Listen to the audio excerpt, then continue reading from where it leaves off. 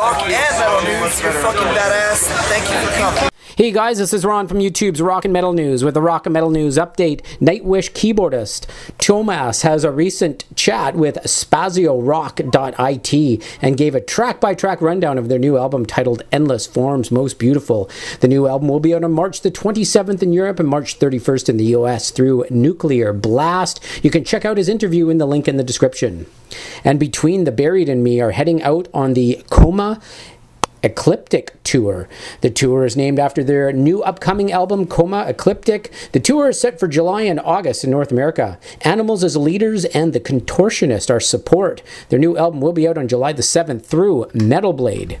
And Tremonti, featuring Alter Bridge guitarist Mark Tremonti, is set to release their new album, Cauterize, on June the 9th. The album was originally set for May, however, has been delayed. Check out a teaser of the track Flying Monkeys in the link in the description.